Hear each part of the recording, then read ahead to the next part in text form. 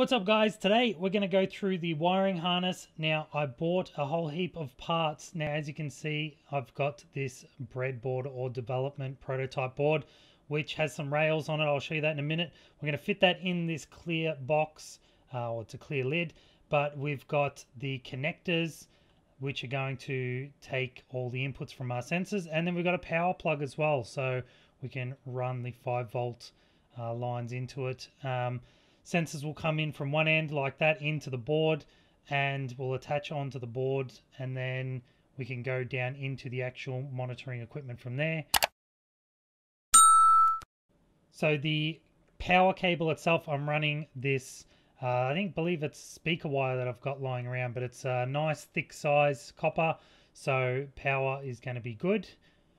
Now once I've set that up and connected that, I've got the power connector there, which will be sealed once it's all screwed up nice and tight on that actual board or the box. Now I did cut a hole out which I changed the position later on.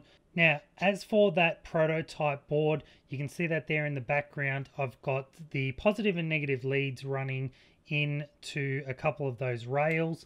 I then soldered those rails into the actual, those jumpers in along the actual board. That way I can then plug one end that'll go off from the sensor itself into it, and then the other that goes to the actual monitoring equipment underneath in the bottom of the scrubber unit. I know it kind of looks a bit complex, but in this way it's easy for me to chop and change things if I need to, and potentially if there's a certain sensor that doesn't run off 5 volts, it might run off 3.3, I can use that pin for something as a different voltage.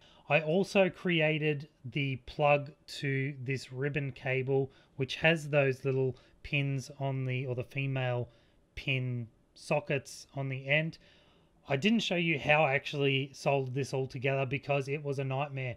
It took forever to do, so I'm saving you the pain of just skipping forward and showing you now that it's done.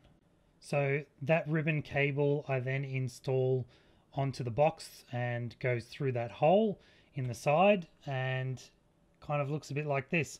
So I'll be able to then run the cable direct into that socket which runs into that prototype board, just like this. So I added all of those wiring components from the last wiring harness video I did. That goes to the plug which you'll see in a minute. I'm just threading it all through.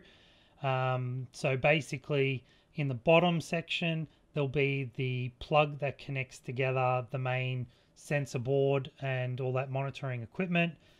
The signal cables and power cable runs up through all these different ones and will basically go to that distribution board or that breakout board, whatever you want to call it, and then all the sensors from the top will connect into that. So I don't have to run sensors down through that tube or anything like that, or if I add more sensors later on, I've got ability to just plug in another sensor.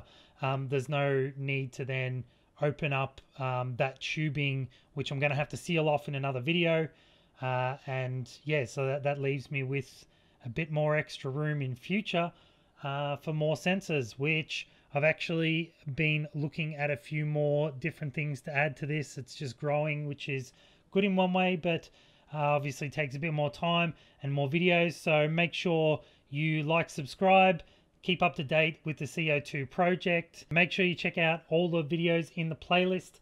Now, as always, thanks for watching and we'll see you next time.